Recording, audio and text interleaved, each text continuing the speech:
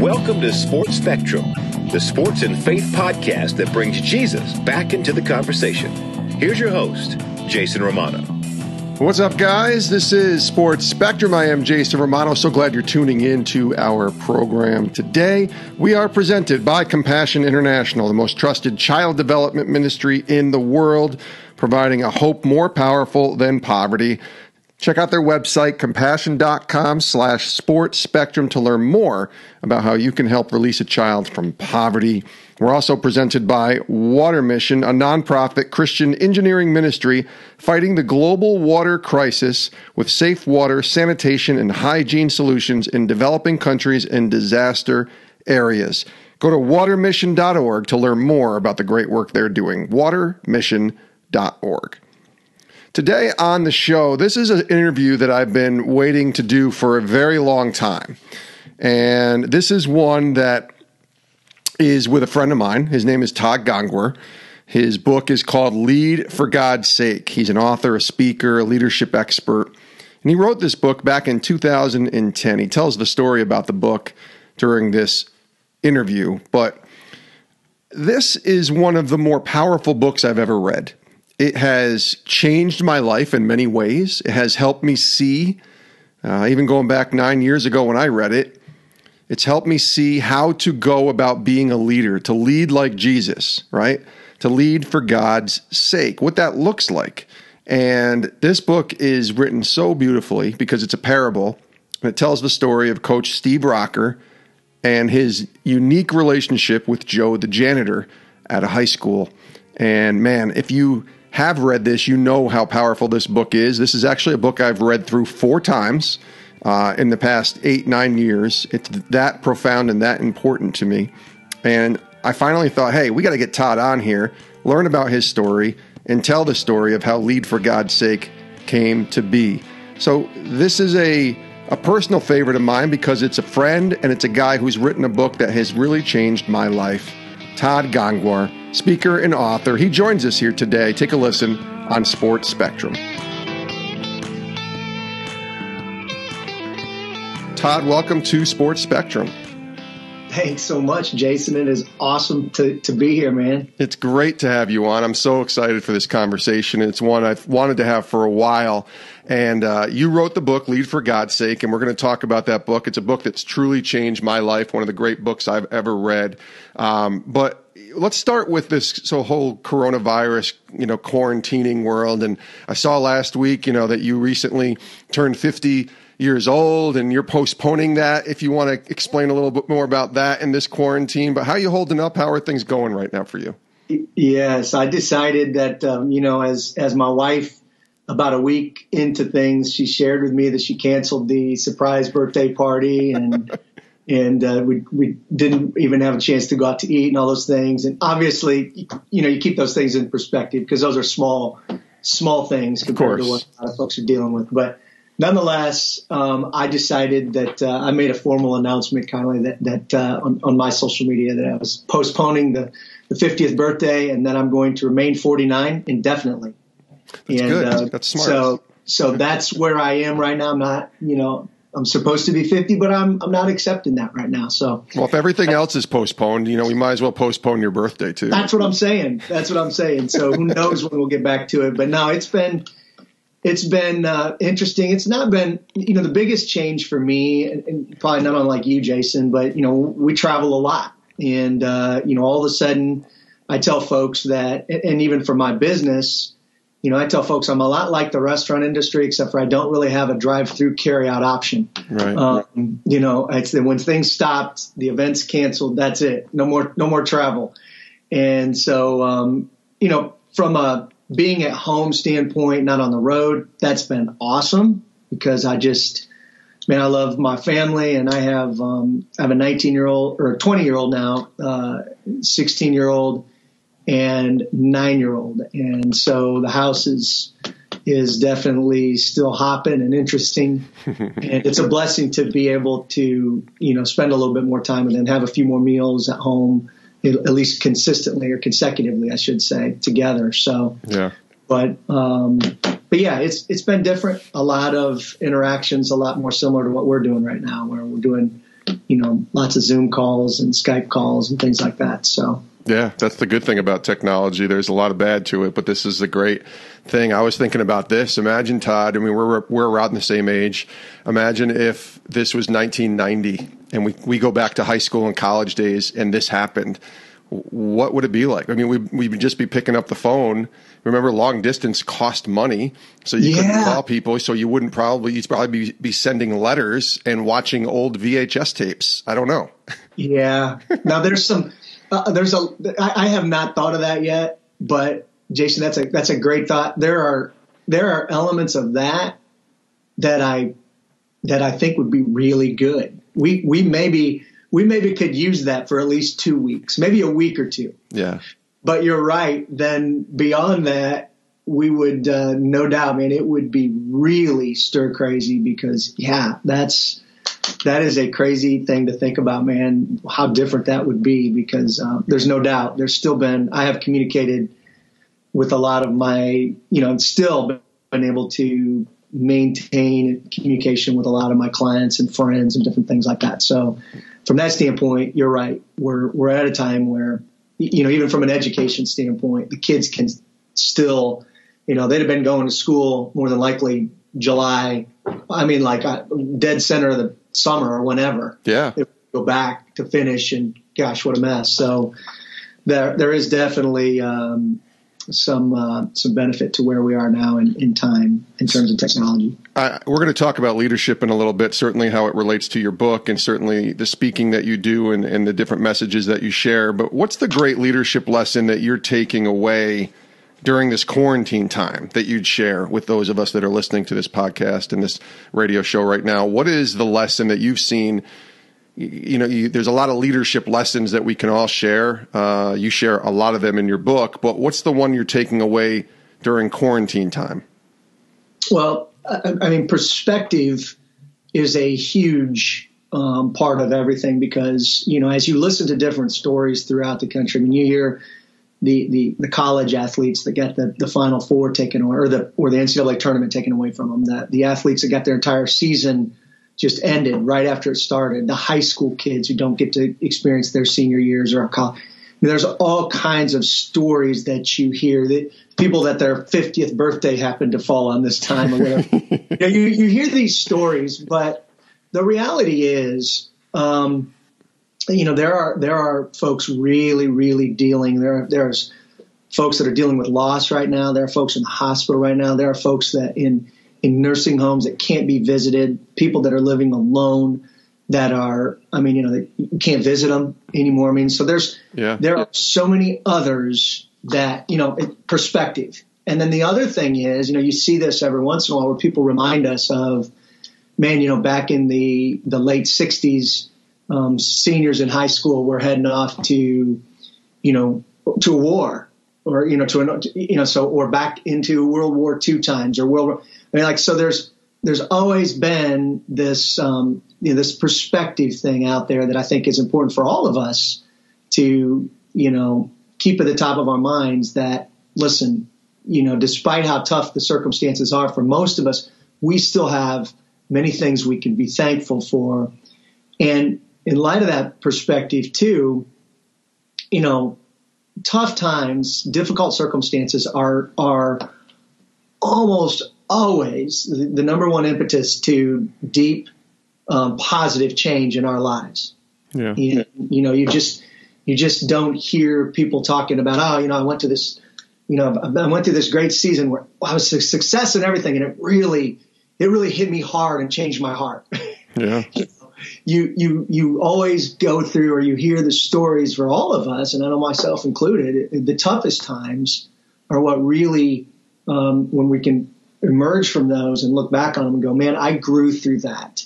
And that really opened my eyes to the proper perspective, to, the importance of relationships and quiet time and managing my, guarding my heart better in terms of what I'm consuming in my eyes and ears. And so I think that's, all of that goes back to this perspective thing right now and keeping in mind, there's people that are going through much, much tougher parts, but nonetheless, no matter how difficult it is for any of us, we can learn and grow from it. And that's what I'm really trying to, myself, my family, and even share with others right now. So. Todd Gongwer is our guest here on Sports Spectrum. Let's talk about your journey a little bit and learn a little bit about you. This is the intersection of sports and faith. I know that sports and faith have collided for you over the years. Tell us about those formative years and maybe Todd before Lead for God's Sake came about and kind of your journey. Yeah, Jason, it's really cool. And so many times in our lives, we can look back and not until that time of looking back, we go, wow, God was so, it was so cool how God equipped me during that time. And I had no idea that's really what he was doing. You just kind of walk through each season and hope that you're getting from it what you should be getting from it to give to others. I've loved sports my whole life, played everything I could as a kid, and then eventually kind of gravitated toward basketball. Being from Indiana, there's probably some outside influences that helped that. But, so loved basketball, passionate about it, played as long as I could, and then eventually became an assistant college basketball coach at a pretty young age. And I did that all through the 90s. And what was cool is I was actually a coach for a small NAIA school, Bethel. It's now Bethel University in northern Indiana. And so, when you're an assistant coach at that level, you really need to keep your day job.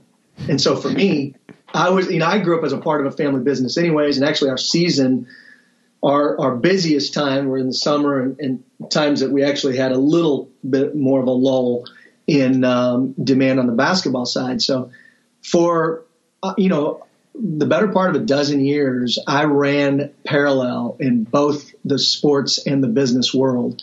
And leading up to a time where I just became obsessed with studying the topic of leadership, out of necessity more than anything else. And then was actually brought into a larger company to kind of lead a cultural transformation for that organization. And then, so became a senior leader in that team. And then eventually we were bought by a public company. And so was able to kind of spearhead that same thing with that organization. So looking back, those were awesome experiences where God really, really was equipping me to learn the importance of leadership, the importance of kind of how the team dynamic was going and the cultural development of all of those situations that I was in. But then the other thing that's really key about that, as much as he was equipping me, one of the biggest things is I was running so hard. So, just obsessed with the climb, like many of us in our pursuits. Yep. And, I just, wasn't until like the early 2000s coming like kind of the tail end of those times where I feel like God finally opened my eyes to the fact that, Todd, you're running in these things and these are all good things, but there's something that needs to be foundational in your life that should never be compromised as a result of any of the good things that you're running after. And that is the relationships I've created you for, first and foremost with him. And then ultimately as a big part of our relationship with Christ is our relationships with everybody that he puts in our path. They're there for a reason. There's no accidents with regards to people. So I think many of us lose sight of that. I know I lost sight of that, time and time again in my pursuits.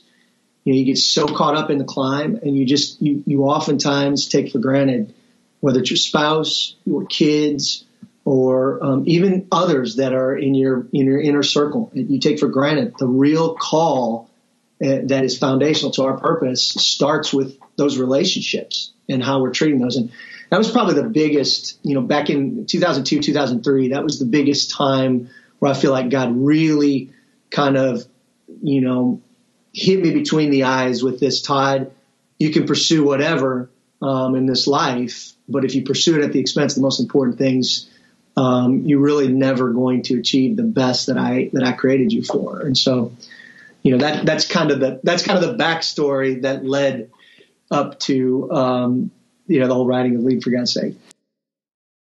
We'll get back to our conversation with Todd Gongwer in just a little bit, but want to tell you about our friends at Water Mission. We love what Water Mission is about, a nonprofit Christian engineering ministry fighting the global water crisis with safe water, sanitation, and hygiene solutions in developing countries and disaster areas. They've served more than 5 million people in 56 countries. They're motivated, we love this, by its faith in Jesus Christ, who is the living water, providing sustainable, safe water solutions through a Christian worldview perspective. And they were born, interestingly enough, Water Mission, out of the need for safe water following Hurricane Mitch in 1998, and has provided relief following some of the world's most devastating disasters. And even right now, during this pandemic, Water Mission is shining. They are helping, they are serving, they are providing solutions to help fight this global water crisis, which now is more global than ever in terms of what we're all going through. They have 350 staff members working around the world in 9 country programs in Africa, Asia, North, South, and Central America, and the Caribbean. And this in-country presence allows Water Mission to partner with local leaders and institutions to implement solutions tailored to the unique circumstances of each community. This is great stuff here. We love Water Mission. We're thankful to have them as a new partner with us here at Sports Spectrum. Check out their website, watermission.org, watermission.org, to learn more, to pray for them, and fight the global water crisis. We're also presented by Compassion International. We love Compassion. They've been a partner with us for a very long time now, and they are one of the best ministries out there with the work that they are doing, providing children with a hope more powerful than poverty, releasing these children from poverty. And an opportunity for you to sponsor a child is available right now at their website, compassion.com/sportspectrum. Compassion.com/sportspectrum. I want to invite you to make room around your dinner table to help a child who needs you. It's $38 a month, tax deductible, and an opportunity to know Jesus Christ as their Savior. I mean, that to me, that's worth all the money in the world right there, giving kids an opportunity to know Jesus. But that sponsorship also provides access to school, medical care, vocational training, and the opportunity, as we said, to know Jesus Christ. Check out the website, compassion.com/sportspectrum, and sponsor a child today. Now back to our conversation with Todd Gongwer here on Sports Spectrum. So take us through, that moment where the idea comes for the book, which, listen, I've told many people this. I've still have people come up to me and say, I remember when you gave me this book, Jason. And I remember reading it probably 9 years ago. Lead for God's Sake is what it's called. It's one of the top 2 books I've ever read on leadership, the other being John Gordon's The Carpenter. And coincidentally enough, both to me are very similar in the way that they are written as a parable.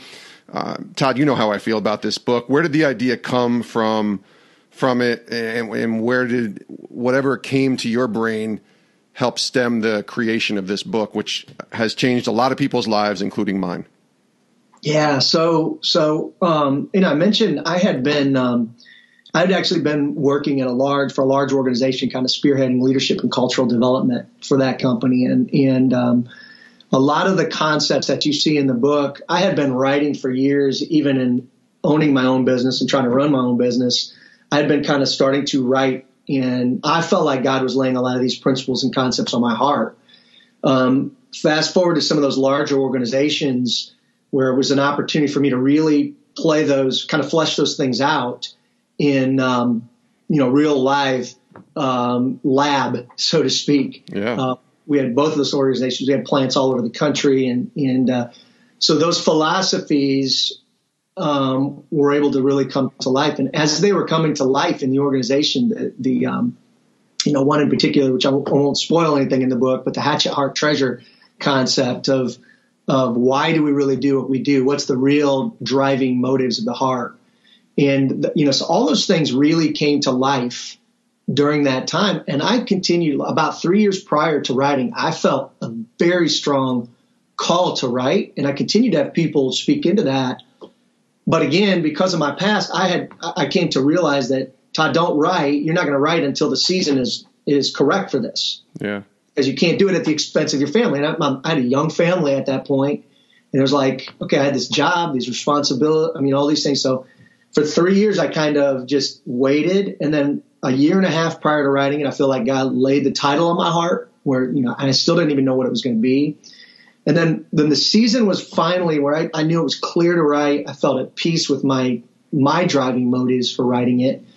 And because everything I'd done before that, again, like I said, it was more about me than others. It really was. And so at that point, I came to grips with this has got to be more about others, Todd.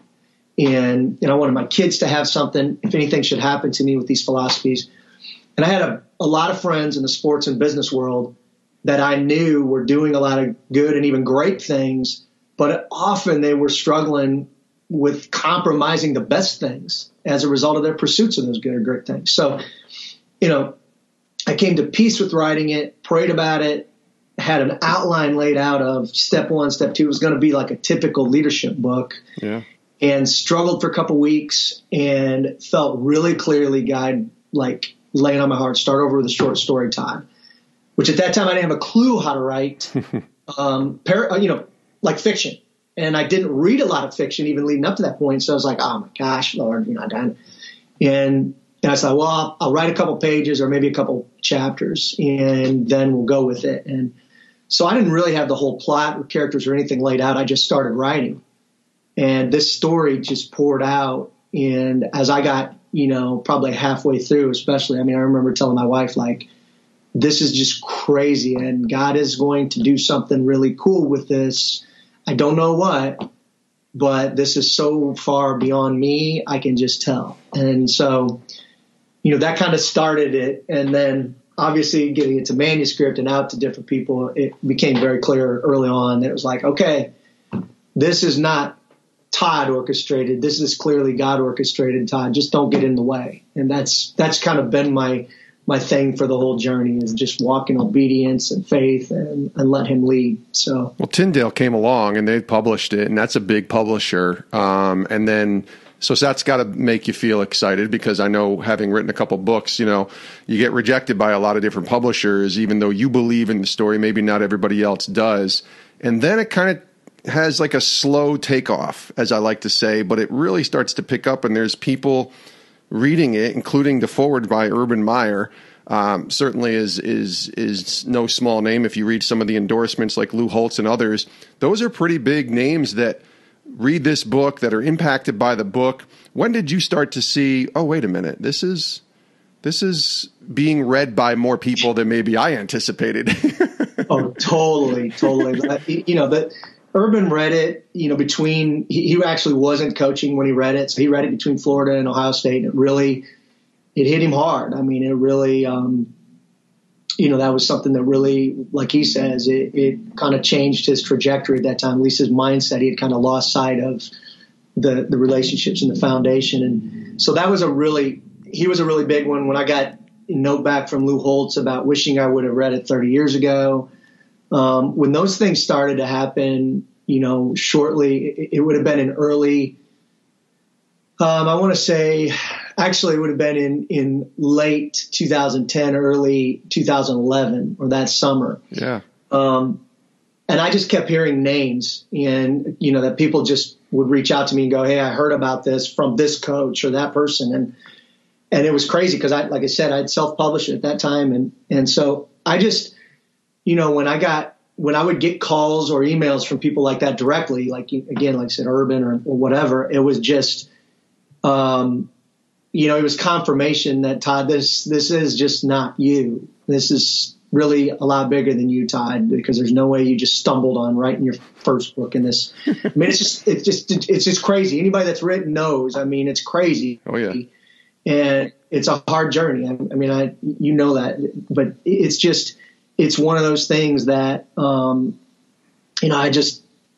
once people started reaching out, and just kind of over and over, it just kind of took off. And like you said, Jason, it never did this, oh my gosh, it's selling millions and millions. It's always, and it's continued to just be this steady level trajectory of, just people that are hearing it from other people and hearing about it. People read it and hand out 5 copies. And people like yourself are kind of my lifesavers right now, because they mention it every once in a while, and that's what keeps it going. And so that's kind of the plan. I feel like God's had for it. And, I think a lot of times it would have been, for me personally, I'm like, man, it would have been a lot easier if this thing would have just blown up and sold millions. And well, that's what I want to ask you, Todd, because that's had to teach you a little bit about patience. I know. I mean, I kind of, with my first book, I feel like that's kind of the same way. It's certainly never, I mean, I don't want to say never, but I don't feel like it's ever going to be any kind of New York Times bestseller, but it's sort of occasionally here or there, somebody will say they picked it up. A prominent NFL quarterback just told me a couple days ago that they were reading the book unprompted. I hadn't even sent it to them. And that kind of blew me away. And I'm like, man, I wrote this book 2 years ago, and it's like this slow progression. That's got to be something that you had to kind of wrestle through a little bit. Cause I think like you, I had this thought in my brain, like, okay, come on, where's the million sales and why isn't this thing blowing up and why isn't it being talked about by everybody right away? It really has to teach you patience, I would imagine. There's no doubt. And Jason, you make a really good point. I mean, like it meets, the story, the thing that I've learned, it kind of meets people where they are. And so I hear that from coaches, from people all the time when they hand it to people. I can't tell you how many stories I get from people that they will get the book and 2 years later, it's been sitting on their nightstand. They're sick or something happens. Yeah. You pick it up and they'll email me at 3 a.m. because they said they couldn't put it down. And then it'll be like this is the perfect timing. Yeah. This is when I was supposed to get it. And so I'd say that. And I mean, I know because I read your book. And again, your message, Jason, is so powerful, so important to any of us, all of us, but especially in the times we're in. I believe that the message of forgiveness, man, I mean, you turn on the TV and one of the biggest issues we're dealing with right now is everybody wants to blame. Yeah. That's the first gut reaction is, have I been wronged? Is there an issue? Who can I blame it on? And then if I can blame it, now the next thing we're learning is let's not just blame. Let's really try to get even, hurt, and just be hateful. Yeah. And that destroys you from the inside out. I don't care who that hatred is aimed at. It destroys hatred, bitterness, anger. I mean, Hebrews tells us, don't let even a root, just a hint of bitterness take root because it defiles many. And we're in a society right now where we're just accepting that. And so the message of forgiveness that you talk about in your book is a powerful and such an important thing. And you've gone through it. You've lived it where you were hurt and you did go through some really, really difficult situations. And nonetheless, you still have that choice like all of us do. And as followers of Christ, it's really not too much of a choice that God gives us. And if you really read through the scriptures and follow Jesus' teaching, he really doesn't say, hey, if that person comes and apologizes to you, then you should forgive them. Or, hey, if they make it easier for you, then you should forgive them. If they haven't done anything too bad to you, then you should forgive them. Yeah. It's like there's a constant theme of forgive. If you want to talk about loving others, you can't genuinely love others if you're not walking in unconditional forgiveness too. And so I say that as a kudos to you and your message too, Jason. So I'm sorry, but I'm going to do it. And I know it's okay.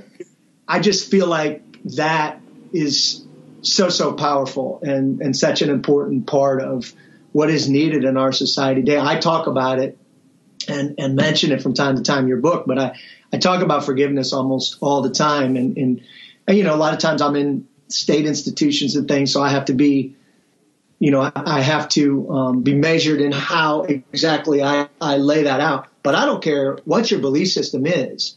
Listen, the bottom line is, if you're walking in bitterness, hatred, and anger, it is destroying you from the inside out. And you wonder why you lay your head on the pillow at night in angst, just struggling. And man, so often at the core of that struggle is an unwillingness to forgive somebody or something in your life. So, well, thank you for that. Man. You hit a tough spot there, nope. You hit a nerd. One of the lessons I learned during my time at ESPN was if somebody is going to say something, you just shut up and let them say it, and you don't interrupt. And that's what I did. I didn't interrupt. So I appreciate that, though. That means a lot, and I'm so glad that that the book has impacted you, especially the way your book has impacted me.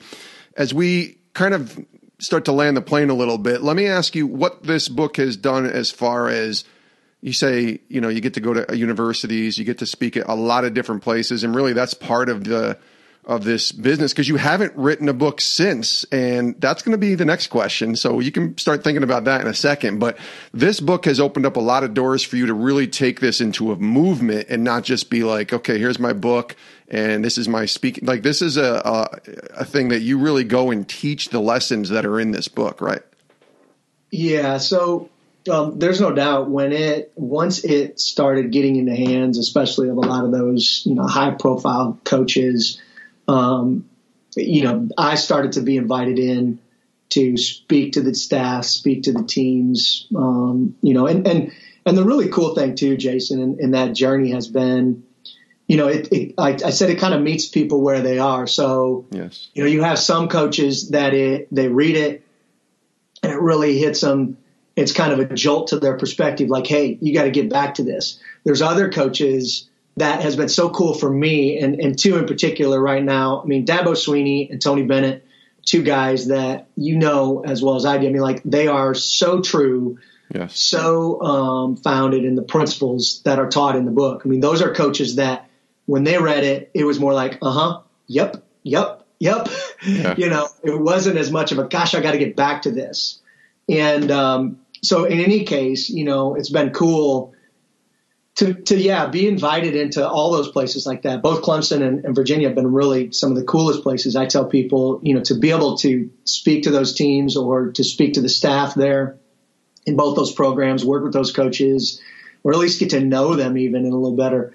Those have been such cool learning experiences for me. So for me, I mean, a lot of stuff with a lot of teams. I don't go in anymore. I mean, I used to get asked sometimes by coaches to come in and just speak to their teams. I don't do that just anymore without being able to first work with the staff or at least speak to the staff, because I feel like that's where it starts. If coaches aren't willing to, you know, check their own heart first and make sure that their heart is in the right place in terms of how they're impacting and influencing their kids. My message to the kids, you know, it's not to say that's not important, but I think there's a lot of danger sometimes in communicating the message like I'm communicating, and then a kid being maybe dealing with a coach, a position coach or whatever, that is completely the opposite of that message. The kid's like, wow, you know, rolling their eyes at listening to somebody like me try to tell. So it's really important to me, really in business and in sports right now, that I'm really getting more toward working and even doing more consistent touches. So usually most of the teams and places that I go, I work with multiple times. That's really my preference. I like to help them deeper into not only the leadership component, but the cultural development component. And who are we? Why do we do what we do? What's our real purpose? And how are we walking in alignment with those things? So I love it. That's really cool part of the journey. So when's the next book, dude? I mean, like, this has been a long enough time. Where's Lead for God's Sake 2? Where's Joe the Janitor? You know, which, if you don't know who that is, read the book and you'll know who Joe the Janitor is. But where's the sequel, or where's the next book stemming from? What are you thinking here? Yeah, that's a great question, Jason. And my number one answer to that is, please say a prayer for me that sometime it'll be clear when that's supposed to happen. Yeah. You know, things are so much different for me. I mean, when I wrote this, I was in a season of complete calm, clarity, quiet, not being pulled in any other different directions. It was just a completely different season where I feel like my heart could really be opened up to share. And it's been very, very challenging. You know, I mean, the tension of, you know, I tell people, you know, I have to kill to eat. I mean, I don't have the benefit of, you know, like I said, it's not selling millions and millions of copies where I'm just, you know, cashing checks and feeding the family without doing anything. Like, I have to go out and speak and work with teams. I mean, that's what I do. And if I don't go, I don't have an income stream. So there's a tension there between, continuing to make sure that I'm pouring my heart and soul into every client and opportunity that I have, and at the same time separating for a season to be able to write. And that's a big step of faith too. So part of it is there probably has been elements of fear, but it's also out of necessity too. I went through some really tough time about 2.5 years ago. And it kind of set me back into a different season where to be honest, I just didn't feel like I could take a month or two or even a few weeks to sit down and just do nothing but write. And some will look at that as an excuse. I understand. I mean, we're all wired a little different. My head goes in so many different directions sometimes that I just wanted to be quiet, and I wanted to truly come from a heart place. And for that, I feel like for me, I just got to have a season of real rest to do that. So, who knows? I feel like it's interesting you ask it, because now I might very well be forced into that season. I'm kind of forced into that season right now, although I do have, like I said, a few folks that I'm still able to work with a little bit from a virtual basis. So, but we'll see. Well, we'll be praying for you. I think praying for just that opportunity, again, whatever door God's open up, but even just the idea of, people ask it, how is the coronavirus affecting you? How is it affecting? Well, listen, this is your livelihood of traveling and being able to go and meet and talk to people. So that's taking away right now. So we'll pray that the Lord continues to, first of all, get rid of this virus, that we can get back to at least a normal, a sort of normal. It may not be the normal that it was before, but at least it'll be a sort of normal for you, Todd. Last question here. This is maybe the easiest question you might get, but what makes a great leader? Like, if you're just going and you're speaking or you're sharing and somebody just wants to know, okay, what's the secret to being a great leader? What would you tell them? Well, I think there's a lot that flows from this. So the simplest word I would tell you would be humility. And from humility, obviously self-awareness I look at as one of the most, important attributes in leadership, because if you're not self-aware, how do you know if you're genuinely walking in love or forgiveness or, respect or, honesty and all these other things that we need to be walking in as leaders. So first and foremost, like I said, a posture of humility, and a genuine posture of putting others before yourself. I think now, especially in the time we're in, it is so easy. I tell people all the time, it's easy for us to look at maybe the super successful and go, wow, they're so selfish, they're so greedy, or what. Like sometimes we can tend down that path. Man, they're just so focused on me.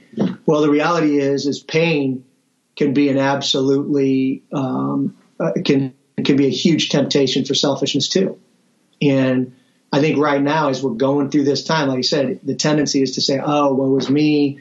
Here's what I'm going through. Here's what I'm missing out on or struggling with. And hey, the pain is real. So I'm not taking away from the fact that we're all, no matter what it is we're going through, whatever pain we're feeling is our pain, and it matters.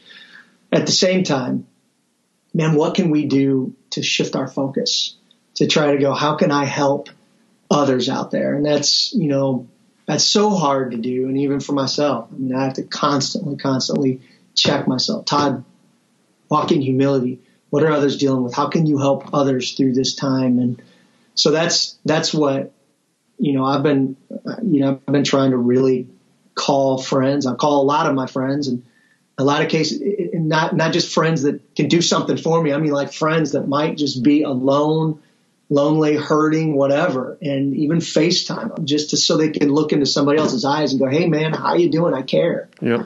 So important. So that's it.